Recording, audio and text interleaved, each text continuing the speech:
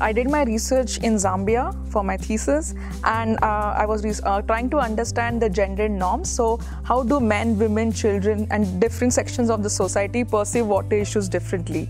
So it was more about me living in a very small remote village in Zambia and trying to understand the issues.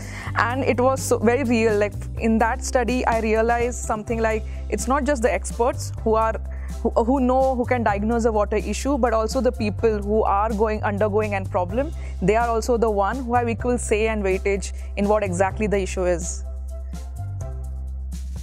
My research is at a nexus of social sciences and technical science. So it goes more into water provisioning, but water access. So how do men, women, children have access to water differently? And looking at water problem through gender lens is very relevant and actually very urgent in our societies, because it's not just the experts who can diagnose a water problem, but also the real people who are more connected to the issue and their voices and what do they think and what do they feel is the real problem. So it's not just relevant, but it's very urgent.